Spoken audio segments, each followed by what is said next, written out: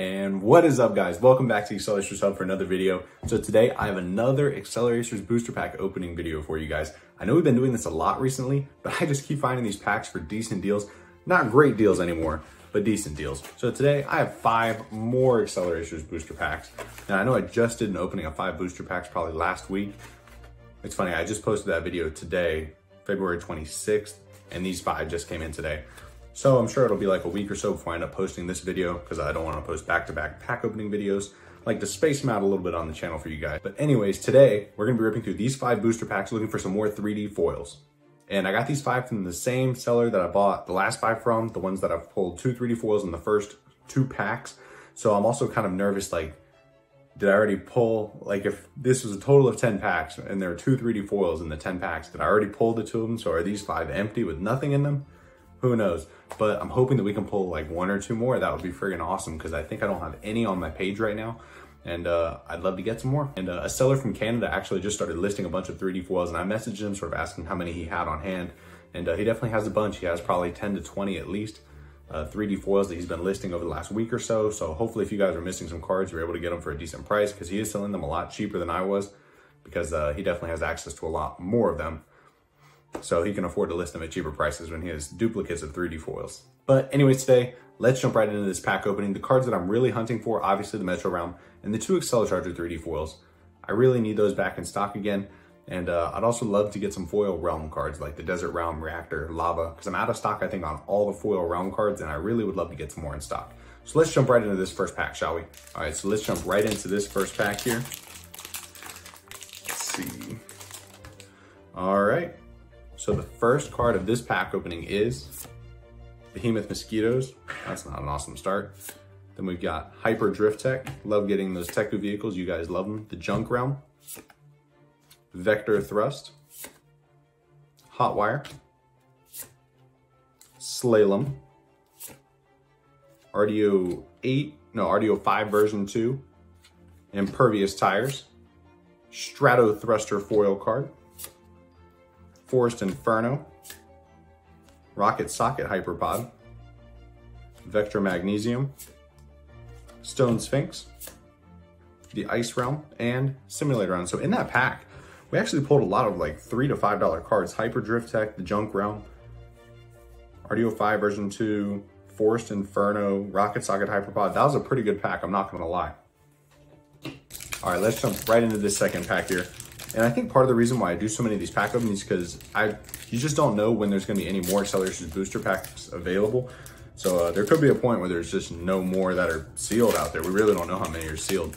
So I always try to get them and open them as much as I can because after a while there won't be any left to open. So I wanna open as many as I can while there's still some available and before the prices hit like $200 a pack.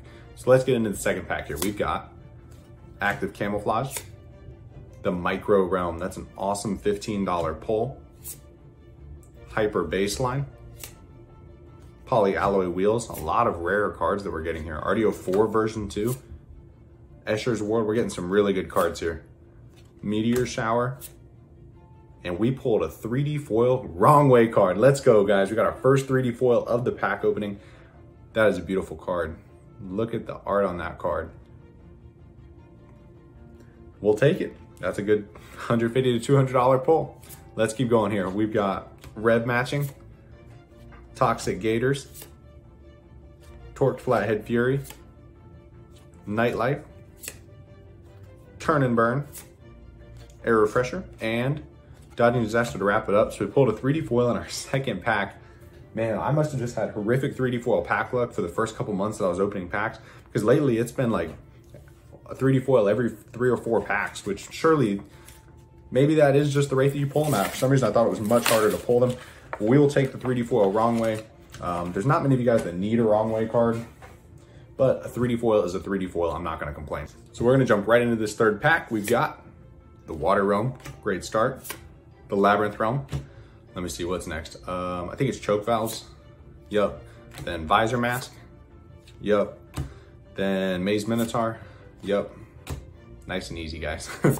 You start recognizing these patterns. The Chrome Realm, Hyper Beams, Vectra Octanium, not bad, and a Hyper Reverb foil card. These are definitely pretty common to get out of these booster packs. In the 3-packs, they're pretty hard to find. But in the booster packs, you pull hyper reverbs fairly commonly. So we got Pick a Line, Ice Shrapnel, Hyper Nightlife, Wind Shark, Under the Hood, and Avalanche to wrap it up for that pack. And as I'm opening this 4th pack here, let's talk a little bit about pricing. I forgot to talk about it in the beginning, honestly. So I paid a total of $350 for these packs, for these 5. So it was an average of, I think, like $75 a pack, or 70, what's 70 times 5? Yeah, it was $70 a pack on average.